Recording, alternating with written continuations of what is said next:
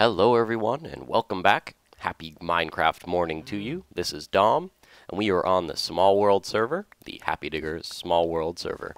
And today I've been mining out some wood for the project that we're going to keep on working on today. I know it's been a couple of, I don't know, it's been about a week or two since I've kind of gone over, events at least. And we're going to take a tour of basically what's happened around here. Last episode we actually defeated the dragon, so I wanted to be sure that I went over some stuff that happened at the base and with peoples. Okay. So we're going to head over. I just got to make sure I got enough saplings from this run here. That should be enough. And where'd it go? There it is. Okay. So today we're going to go and show what the progress of the base, and basically show what's going on here. And this, we've had a couple visitors recently. Let's see, Fluffinator left me some supplies, which I kind of used already. This is the first set I saw. Actually, maybe it was over here. Yeah, it was the first set I saw was over here. This is from Pernix, and last episode I was wearing these feather falling boots. And basically, he left me a nice little sign. Says, I used your XP farm for a bit and also might have maybe had a little bit of harvesting frenzy with your farms. So I thought I'd give you something because of it. These should be handy in your mountain biome. Thank you, Pern. Smiley face. And I basically put my old boots in there. He left me the feather falling protection 3 boots. And then I saw these signs. Devin was here. He probably used my my enchantment table before I made it private again. I breeded some animals and stuff. Thank for letting me stay was Swinters. He has been around recently. I think the last time he played was yesterday. My phone just went off. Don't know if you could hear that. So yeah, he's been around. He's been mining and stuff like that. But I mean, he's part of the kingdom now. He can do whatever he wants. And the last thing I don't remember what this chest was for anymore. It's been a while. I think this was from Swinters. I'm not exactly sure. Or it might have been from Magic. But basically, he left me a couple things in... No, actually, no. I made this chest. But he wrote this sign. Somebody made villagers around, and I hope they're still alive. I have seen them. They're actually kind of around the wall. I don't know if the zombies gotten to them yet, but they basically kind of migrated towards that wall. I think it's because they saw the village over there, maybe, I don't know, and are looking for doors. But on that note, and then Magic left me this, and he basically left me another set of feather falling boots, so I will never have to worry about feather falling boots again. Farms are normal. I just keep on breeding these and slaughtering them. I have a looting 3 sword now. We have a horrible pickaxe, but we're going to combine it. Probably by the end of this episode. I haven't gotten Fortune 3 yet, but I've gotten Silk Touch twice. I need a new shovel. I've been using the axe, this level 1 axe, to work on these trees. And we're going to go show off what we're going to use them for today. I do need to bring a crafting bench down there, I think. I can make one. But yeah, we're going to go down to the base. And I could have gone the other way, but this way is more epic. Yes, I think about that kind of stuff when I'm recording. So we're going to go over here, and this is what I call the Big Dig. And here we are. It's a 34 diameter cylinder in the ground. So far, that is at level 42. Thanks to Nexy Boy. He helped me get from, he helped me with basically like 6 or 7 layers. I did a lot of the other, the higher digging, but he helped me with a lot of it. I've been maintaining these staircases. Basically, I dug those first. I also dug a drop pit, but we kind of got down to where the drop pit ended already. This is exactly, well, not exactly, but very, very similar to the base that I used to have in my old LP world. And I always wanted to make it again, or continue it. because I thought it was a great design, and all the new features actually kind of help with this base. And eventually, with the 1.5 update, I'm pretty sure we're going to have redstone updates, so that's going to even help this base even more. And the reason why I say that is because we're going to have a lot of area that we can live in, but it's vertical, so all the chunks are loaded. And I always mention that if you live vertically, it's probably the best for redstone and for all your inventions or any of those kinds of things, or your farms, because all your chunks are always loaded. I don't know how it works in multiplayer specifically, but we'll have to, kind of see how that works out. So each floor, that floor right there is at foot level 44. Up there is 16 higher than that, so that should be 60. This is 8 higher, and this is 60 up here. So each floor is 16 blocks apart. There will be a clearance of roof clearance, I think about 10 blocks-ish, and we're going to basically carve that out into this rock face. We're going to be and this area is going to be open. This is just going to be a big old hole in the ground, and we're going to basically make the base into the rock in all directions. So that's the reason for this border. And let me see if I brought, no, I didn't bring one, that's right. Got to bring myself a crafting bench next time. Place that here. We're going to make lots and lots of fences right now. So I'm going to, might as well do this while I'm talking. What am I doing? I make lots of fences, and I always forget how to make them. Okay. And that's good for now. So yeah, basically this is the perimeter. So we're going to be going into the rock face here. The center is going to have a drop shaft. And basically it's going to be a 2x2. Let me see if I have any good blocks on me. These will work for now. I mean, I got hundreds of blocks at the top. I hoard all blocks. Don't know why. But let's see. I'm not exactly sure where it goes anymore. 1, 2, 3, 4, 5, 6, 7, 8. 1, 2, 3. 1, 2, 1, 2, 3. Okay, that's that. And then I have 1, 2, 3. 1, 2, 3. Good. Okay, this is the center. I should have kept that marked. So this will be the area of the drop shaft. Will be a 2x2 hole. On each corner, there's going to be a solid block running upwards. There'll be glass on these layers, probably panes. I'm not exactly sure yet, but there'll be glass on that layer.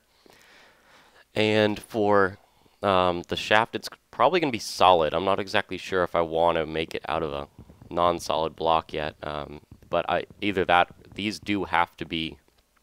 If they are going to be a clear block, they have to be a full clear block, so they can't be panes. But in between, this won't be wood, this will be all stone. Move that out of your way. This will be stone, these will be some sort of non-burnable block, and in between there'll be lava. And the whole way down, each one of these drop shafts will end at a level like this. Actually, it'll be, let's see, I think it's up 2 or 3 from the actual floor, so that they can come out and they can bridge over one of these walkways. And I think I'm going to make it on the opposite edge from the walking path, so it's going to be in that direction. And it's going to kind of encourage me to build in the full circle and not just in one corner of each circle. Okay, each one of these drop shafts will have a piston floor. It's going to control it, and they're going to be clear blocks that you're going to land on. And the reasoning why is because down at, let's see, I think that level, so I think 16 blocks below this, is going to be the roof of the place, of the mining level, which starts down at 12. And the reason why I picked 12 is because it's one block above where lava naturally spawns, and you can always dig lower. But I wanted to have a floor that wasn't going to be littered with lava or obsidian, even though the floor, one block below it might be. I just didn't want to have to deal with it immediately. So this will be very open, similar to the top, but it won't be accessible to as much daylight. This level will be, you'll be able to see daylight basically the whole way up. I'm not exactly sure if I want to continue it the whole way down. And the reasoning why those center drop blocks are going to be clear is because we're going to have beacons down at, I'm pretty sure, this level, or yeah, probably that level. Just because it's okay if you don't have a drop shaft for one thing lower. They're going to be centered on the center of the drop shaft, so we're actually be jumping through the beams all the way down. So we're going to be falling through beams of the beacons themselves. And each floor is going to be labeled with a color. So there's going to be like a colored wool or something along those lines at each level. And it will not burn because there has to be a box around each one of the these drop points to allow the wiring to be. So we don't have to worry about lava burning up our wool colors. So yeah, that's been a little while. King is on with me, and the reason why I can't sleep this night away is because he's on, and he's probably AFK in one of his spawners or something like that. And let's see. The reason why I dug this lower is just so that mobs wouldn't spawn up where we are. We are going to start putting up the fences. Basically, this is going to, the reason why I'm doing this first is that when we start digging out these side paths, into the rock face, I'm going to know exactly where to dig out until. We're going to have a path that's going to be half slabs right on the other side of this these logs. Come on, there we are. So it's going to be all wooden half slabs. Reasoning for that is because I don't want to have as much lighting. I do want to have lighting, of course, but I don't want to have to worry about mobs spawning just in case my lighting isn't correct. And because it has a nice raised look. This border will have a nice raised look to it.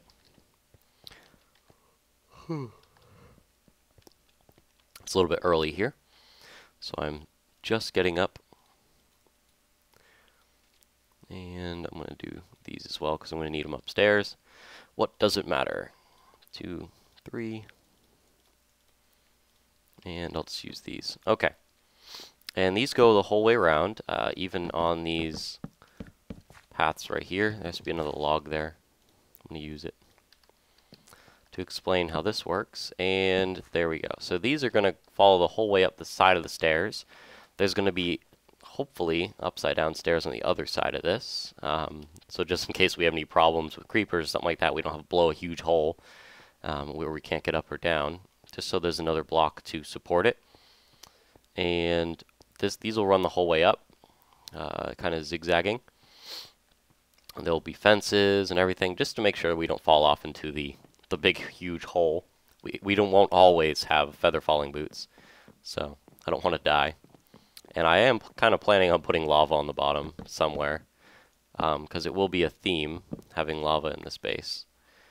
So I might use lava for lighting. I love using lava for lighting. I used it in my last vanilla world. So we're going to place all these down. And I'm going to go over... Actually, I'm going to do it like this. I want to go over what the plans are for the dragon egg. Last vanilla episode, I'm pretty sure I went over what's going on with Demon. I kind of gave him the dragon egg, thinking that I wasn't going to be on here very much anymore, for a couple of reasons. Check the forums for those reasons mostly. But I kind of gave him the dragon egg for that. So he built this little shrine out on his base, and I decided against my decision. It was kind of a rash, little enraged decision on my part. It was a dumb idea, and I'm not too happy with it. So what I did is I kind of went to that shrine that he built for the dragon egg, since I had given it to him, and I stole it. So he was a little bit mad at me for it. I mean, not too mad at me, but I don't know. We've been kind of messing with each other back and forth about it. So what I think the plan that we have to do from now on, since I kind of stole the dragon egg from a shrine, I want to continue on that theme and make it so that you have to build a shrine for the dragon egg, and if somebody steals it, you know, they have to build a shrine where where it's not a chest, basically. Right now it's in one of my chests and you can't get to it, but basically you want to be able to get to that egg so you can be able to steal it, since you are allowed to steal things on the server. So that's what I want to kind of bring on that same feel. So right now I'm going to carve out like a 4-high, like I don't know, hole in the wall for, I don't know, don't really have really good words for it. 4-high, kind of about this deep for now, and then we're going to run a layer around that. This level and the level below it will be basically work levels, so they're going to be storage, or I don't know, some sort of like, so my potion rooms will be in here, my enchanting table will be in here, and I do want to make a variable enchanting table with you know, different sets of pistons and stuff like that that push bookshelves up or down, just so we don't have to torch it up like, you know, I normally do. So we can just hit a button, picks a level that we want to enchant something at, and then those amount of bookshelves head next to the enchantment table. Let's see what else needs to be on this level. I don't know. Lots of storage, though. Basically, is what this is, and it's going to be the first main level of the base. The ones above, this is going to be farms. All of the farms that I have outside will be probably at this level here. The one above it is going to be what I call the defensive layer, and that's going to be just normal.